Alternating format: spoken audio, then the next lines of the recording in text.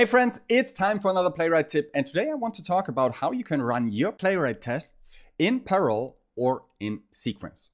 Recently we were hosting a Playwright Ask Me Anything session in our Checkly community, and one person asked how they should structure their Playwright project when their end-to-end tests include a lot of environment changes, resource creations, and maybe database updates.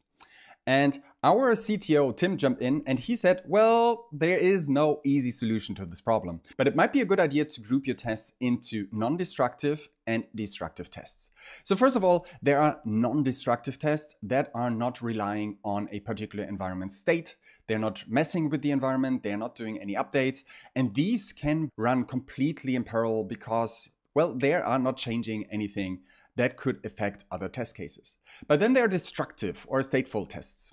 Let's consider your application has some resources like products, and you have one test case that adds a lot of products to your environment, whereas you have another test case that is deleting a lot of products.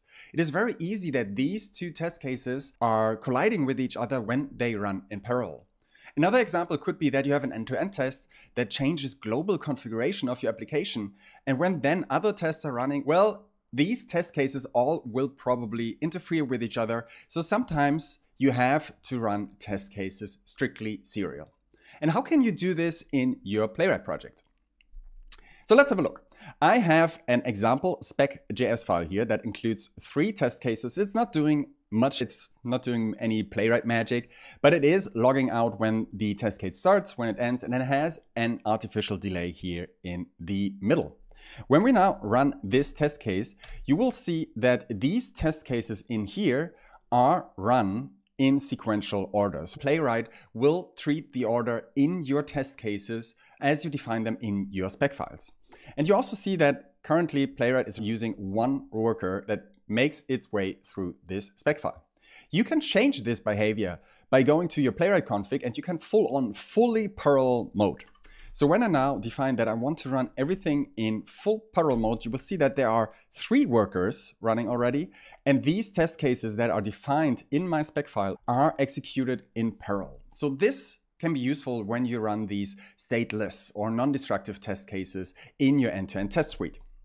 But let's not define this global configuration and let's go back to the spec file. What you can always do too is you can define it on a file level how you want to run all your test cases. So to do that, you can go in and you can say test describe, and now you can say configure, and you can define a mode property over here. And we can now say that we want to run everything in parallel. So even though we have fully parallel set to false here right now, if we run it, you will see that everything runs in parallel. We have 3 workers, 3 processes that are executing our tests, and everything is super speedy. But we can also say that we want to run these in serial mode, which then goes back to the default behavior and runs all the tests one by one. And these are the configurations that you can define on a file level, but it is not necessarily solving the problem of running multiple tests in parallel because Playwright will still do this by default. So let's change our testing target here, and let's say that we want to run all the spec files that are in this parallel directory. And these tests are looking pretty much the same. They are logging out when they start and end, they have a timeout. And what you see now is that when I run it, Playwright by default will spin up 4 workers and will run everything in parallel.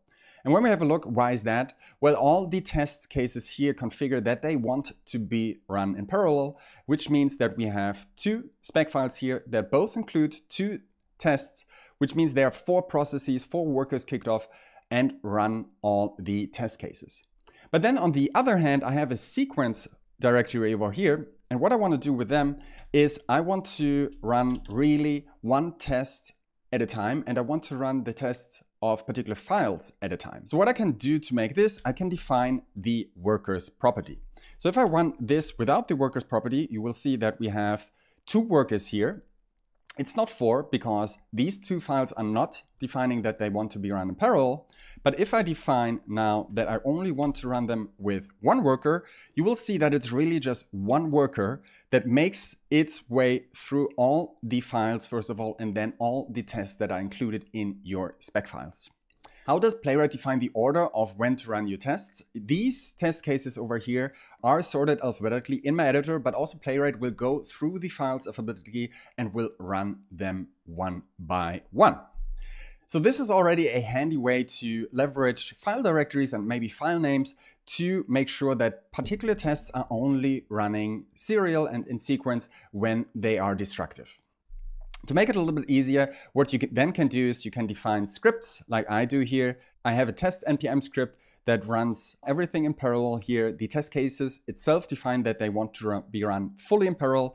And then I have this test sequence case here that defines that this should only be run with a single worker, and then everything runs in sequence. So when I now do this here, it's pretty much the same as I did on the terminal a few minutes ago. And of course, it's Playwright and everything is configurable. If you want to change how you want to deal with workers, there's also a workers property in your Playwright config. So you see here that workers by default in your Playwright config will be only set to 1 when you're running in CI. There are plenty of ways to change the behavior of when things run in parallel and when they run one after another.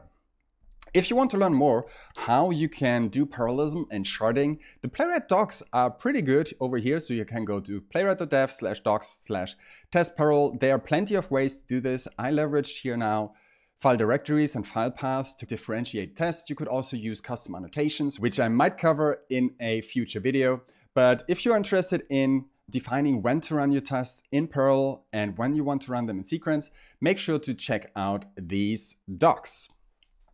And yeah, this is all about running Playwright tests in parallel or serial in today's Playwright tip. If you enjoyed it or have some questions, make sure to drop them below. And I will talk to you next week to our next Playwright tip.